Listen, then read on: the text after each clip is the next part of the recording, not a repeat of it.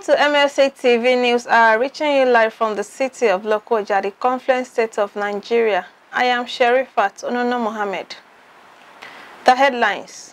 KOGI Governor YAHAYA BELLO says access to quality health care cannot be overemphasized. Mali labels 49 detained Ivorian soldiers as mercenaries. And ERIK 10 hugging first task as Man United takes on Liverpool in a pre-season friendly. Now the news in detail.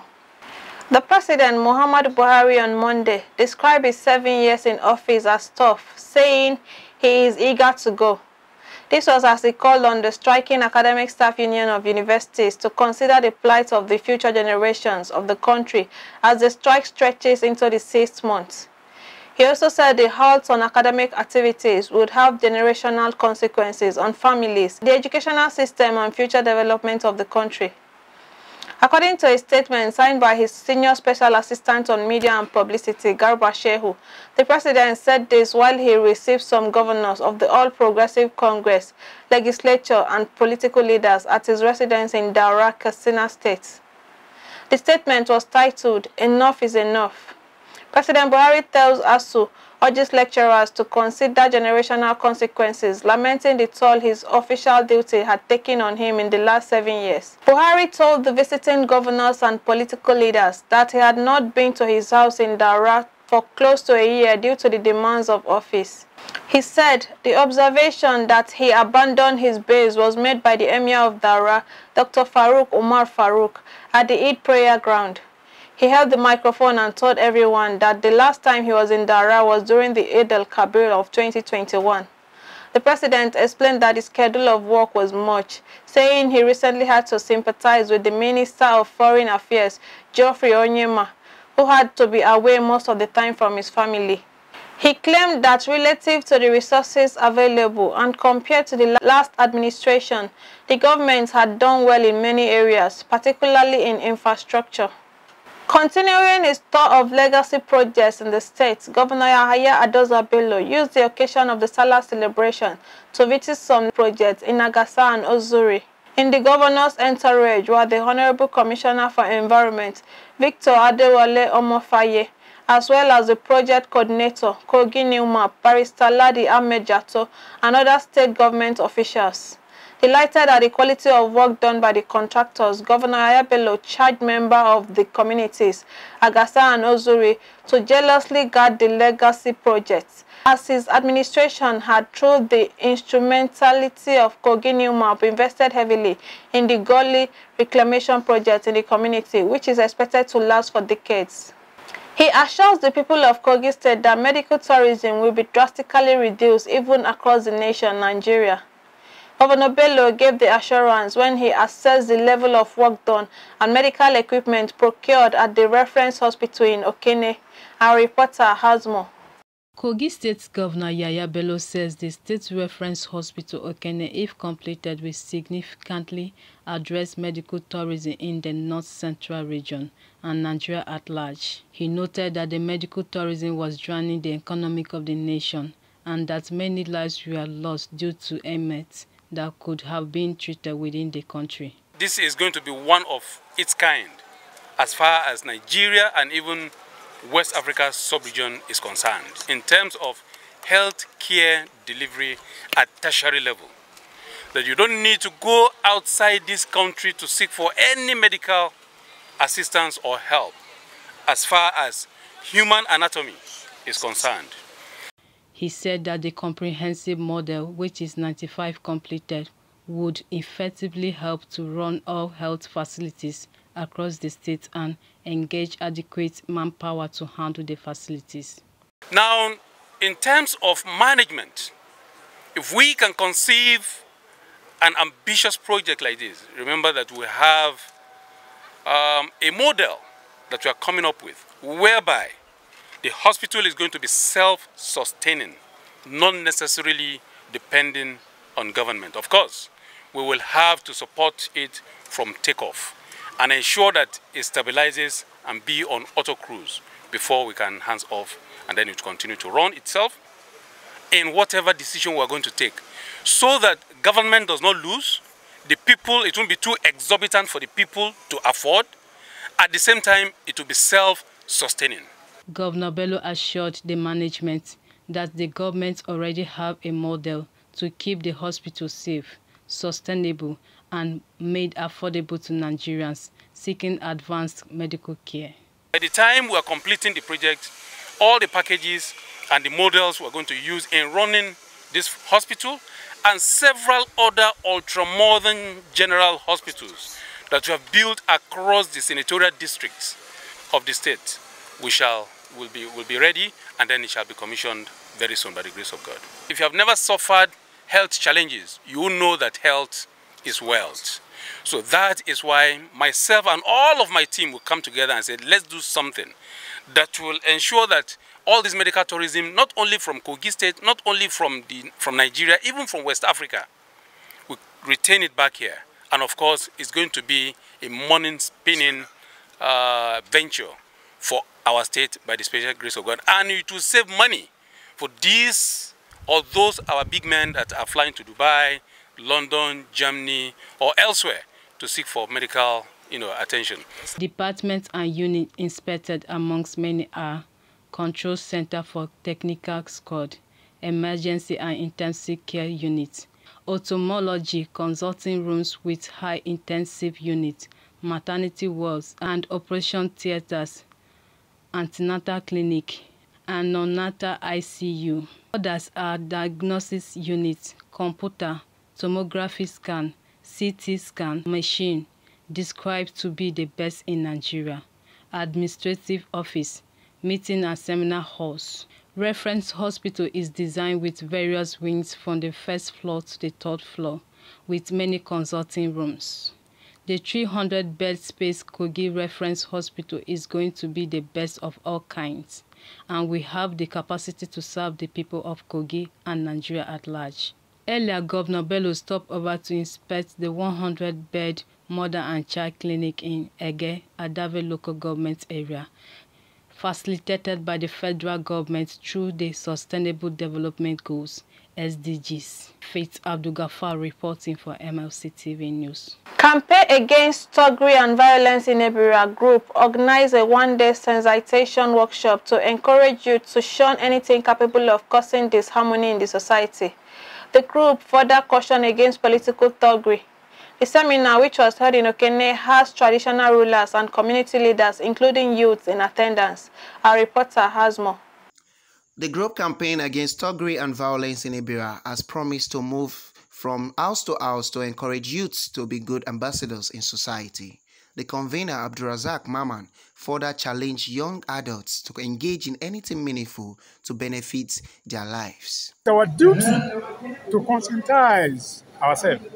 It is our duty to strengthen the loopholes among ourselves. It is our duty to look inwardly, who and who that has the tendency to cause violence here, and redefine that tendency if possible. In the case where we will not do it beyond our capacity, we are going to talk to the appropriate authority to ensure justice, to ensure peace, to ensure tranquility, that our forefathers, right, sleeps with their two eyes closed. So that is the mandate here. We are here today to preach peace. We are here today to talk to ourselves. We are here today to re-energize all the youth across the board to prevent further breakdown of what? Law and order. Election, no war. The guest speaker, Ambassador Samuel Samson, lecturer at the Nigerian Defense Academy, urged youths to learn new skills to fit into a developing society like KOGI. After the elections, nobody calls him because it becomes a threat, a security threat to the winner of the election. So what I'm saying here is that every youth should go and develop themselves, more especially now that KOGI State is part of the oil and gas producing state. KOGI State youth should go and get skills in crane operations, in forklift operations, oil field rigging, industrial scaffolding, health, safety and environment, and the rest. By so doing, because the companies that are in this land, a lot of oil companies that in and around this area are employing people that are from other states. Why? the requisite skills needed to enroot the company, the people from this state doesn't have it. Jude Sule, who is a politician, commended the organizers and said the seminar was timely. It is a good innovation and a well-articulated arrangement by the youth. But because of the personalities involved in this, I am sure there's going to be changes. I am sure positive will come out of this because those that are doing this campaign are those that are directly involved in the violence. They have tasted the bitter effect of violence and they are giving up. They are saying no to violence.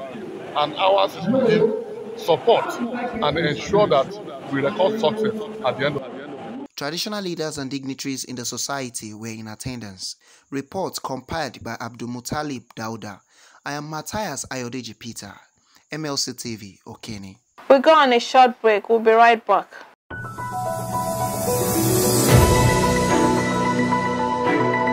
Malachi TV Online is here. For your timely and reliable news that reaches you fast with the breaking news, choose MLC TV. Get human interest stories right here on MLC TV with entertainment, sports, business, culture, tourism, and fashion news stories all featured on MLC TV. Not forgetting political and current affairs news, state and federal government and people's matters will be discussed regularly on MLC TV. MLC TV, your one-stop online destination for unbiased, accurate news, entrepreneur ideas, and youth matters to the rest of the world. MLC TV, reaching everywhere, informing everyone.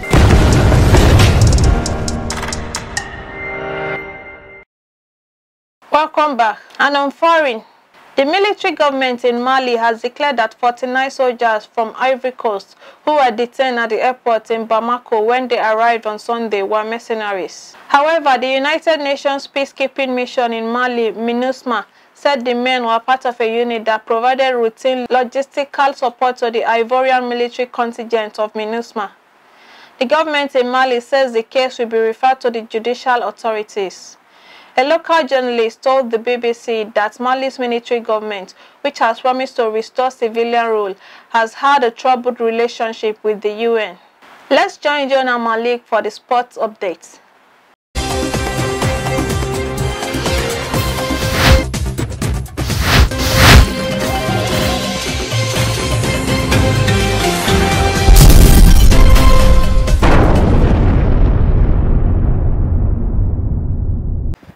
And on sports update, new Manchester United manager Erik Ten Hag has confirmed that Harry Maguire remains as the club's captain. Ten Hag also clarified that Cristiano Ronaldo is in his plans for the new season while fielding a number of questions on the striker's future. Ten Hag also spoke at his first press conference of Tour 2022 to preview Tuesday's match against Liverpool at Bangkok's Raja Mangala Stadium. Meanwhile, Ten Hag will have his first test as the new Manchester United manager in a friendly pre-season match against Liverpool on Tuesday in Bangkok. And that's sports update on MLC TV News. I am Malik Jonah reporting. Back to our caster for more stories.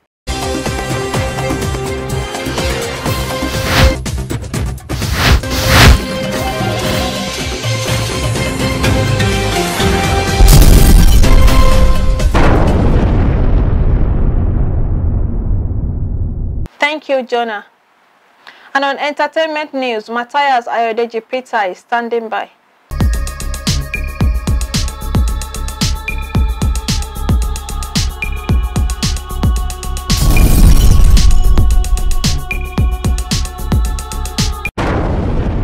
On our entertainment news, Nollywood actress Funke Akindele has officially been named as the deputy governorship candidate under the People's Democratic Party, PDP. The movie star made the announcement known via her Instagram page on Tuesday, July 12, 2022. Akindele says she decided to accept the mandate to help women and improve the well-being of youths and the girl child. The movie star said she will be putting her bubbling acting career on hold for the purpose of the new path. It will be recalled that the spokesman for the governorship candidate had announced Akindele as one of the 5 persons nominated as Adediran's running mate.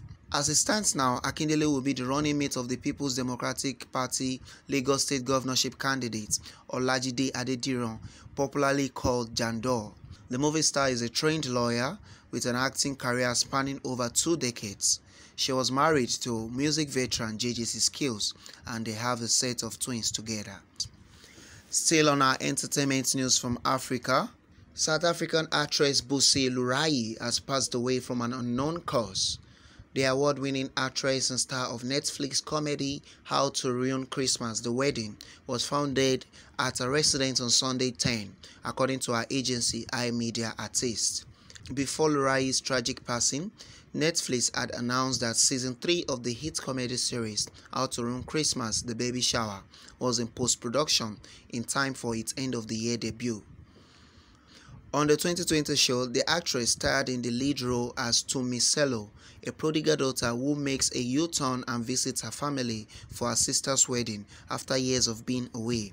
Her return sparks a number of chaotic events, which nearly ruins the family wedding.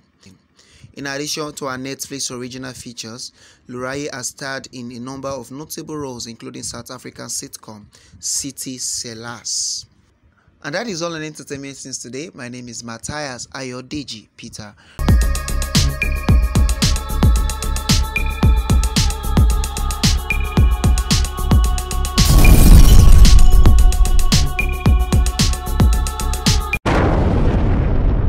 Thank you, Matthias, for the update.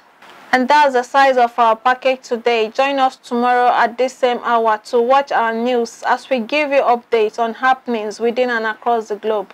Don't forget to subscribe to our YouTube channel, MLC TV. Like and follow our Facebook page, MLC TV, Instagram, MLC TV 2021, Twitter at MLC TV 1. For your event coverage, information, contribution, advert and sponsorship, please call any of our numbers displayed on your screen. It's MLC TV, reaching everywhere, informing everyone.